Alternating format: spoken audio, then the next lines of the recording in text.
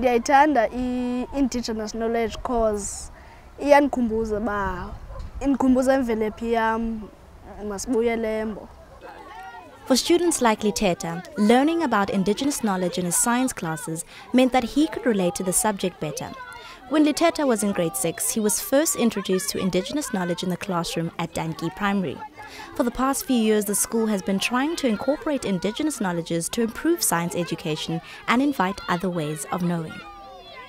I think it is important for us as teachers to have that bridge. The knowledge at home and the knowledge at school, they must be working together. You must work together. Yeah. You cannot stand there. What is it? Here we see Nuntsu teaching a lesson on the solar system. He's using Indigenous knowledge to explain some of the alternate ways in which people can protect their skin from ultraviolet rays. Leading up to the lesson, students were encouraged to talk to their parents and elders in the Grahamstown community. At Lithe-tha's home just down the road from Tantyi Primary, he was able to learn from his mother how she and many other closer people in the community have protected their skin from ultraviolet rays over the generations. Kuthiwa kusembo xa kuthethwa ngento zakudala. Sikuyanyanzeleka ukuba thina sibafundise ngohlobo thina esikhule ngalo, ngohlobo ebesisitya ngalo, silande apho sisuka khona. Kwenzela uba amasiko wethu nezithethe zethu zingapheli. Umama sendisuka mbona eqabe imbola ebusweni wayeyisebenzisela for ilanga so that it cannot damage her cell face. Mqotheni Herb Supply, Grahamstown's only herbalist shop, is a place where people can get consultations and treatment options using Indigenous knowledge. Abanye balisebenzisa kakhulu imbola ebomvu for ilanga. Iliso ligcina lisoft, likhuselekile naselangeni. At the moment, the education system in South Africa doesn't show teachers how to use Indigenous knowledges in classroom learning. Could Indigenous knowledges inspire better learning, improve student contribution, and make learning science more relatable? Well, that's the big question PhD student Maren Seehawer and 5 local teachers set to find out in a research project. Indigenous knowledges could be 2 things.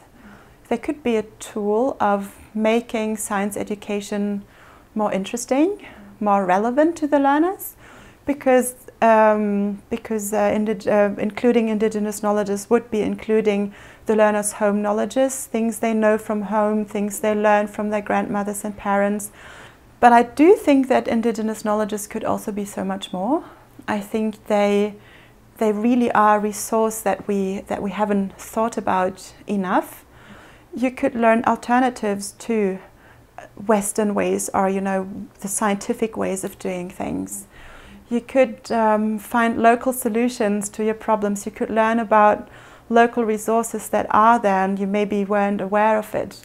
Abantwana bethu abanalwazi kakhulu ngesiko labo nezinto ezikulo njengomzekelo izinto zamafutha nenduni.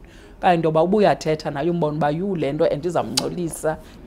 Kuloko siya ezikolweni bekunyanzeleke ukuba uburhulumente benoyivumela bafundiswe kakhulu ngesiko labo nemvelaphi yabo kuba uninzi lwabo liyalahleka kuba kaloku isiko nezithethe zalo bazibeke ecaleni.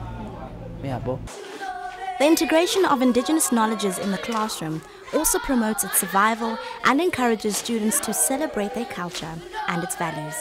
We must be Afro-optimist all the time. Yeah, because some of the practices we are doing as black people, other people, they don't take them seriously. So we need to go back to our roots and take them to the way forward. Using Indigenous knowledges in science classrooms could be a great way to inspire the future careers of young people such as Lithe-tha. I like natural science because it talks about nature, and I want to be a doctor. I can use Indigenous knowledge to help people.